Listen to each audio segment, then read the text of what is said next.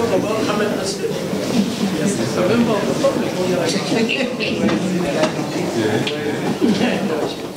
I, Ronald Leposo Msengi, having been appointed a member of the National Police Service Commission under the National Police Service Commission Act 2011, do solemnly swear that I will at all times obey, respect, and uphold the Constitution of Kenya and all other laws of the public, that I will faithfully and fully, impartially, and to the best of my knowledge and ability, discharge the trust.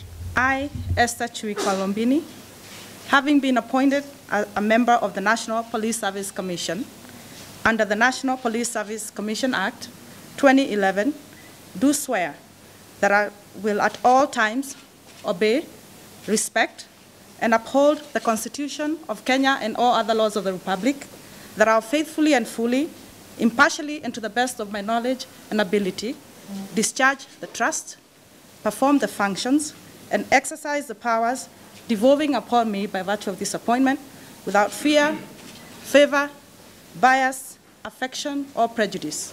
I, Murshid Abdallah Muhammad, having been appointed a member of the National Police Service Commission under the National Police Service Commission Act 2011, do solemnly swear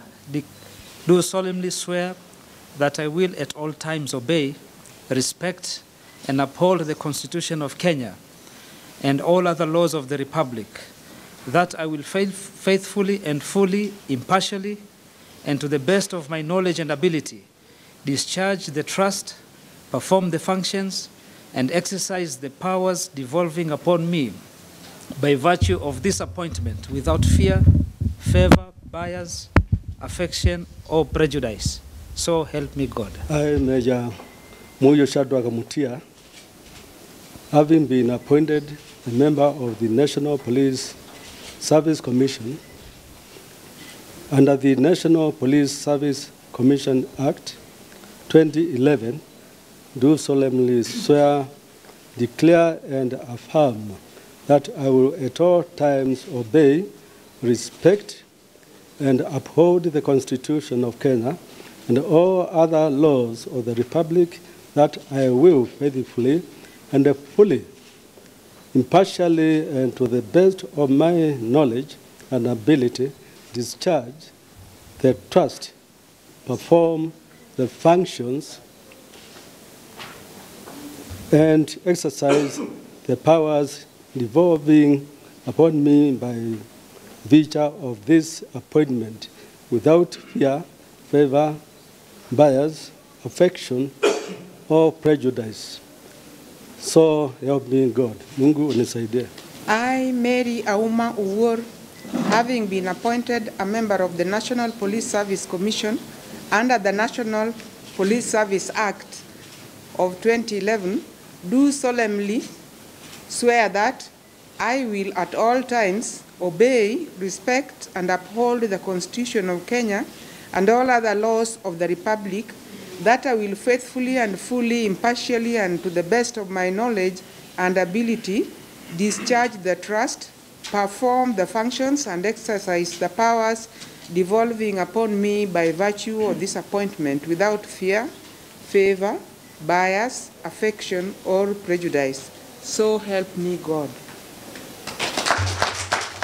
I, Johnston Kavuludi, having been appointed the chairperson of the National Police Service Commission under the National Police Service Commission Act 2011, do solemnly affirm that I will at all times obey, respect, uphold the Constitution of Kenya and all other laws of the Republic, that I will faithfully and fully, impartially, and to the best of my knowledge and ability, discharge the trust, perform the functions, and exercise the powers devolving upon me by virtue of this appointment without fear, favor, bias, affection, or prejudice.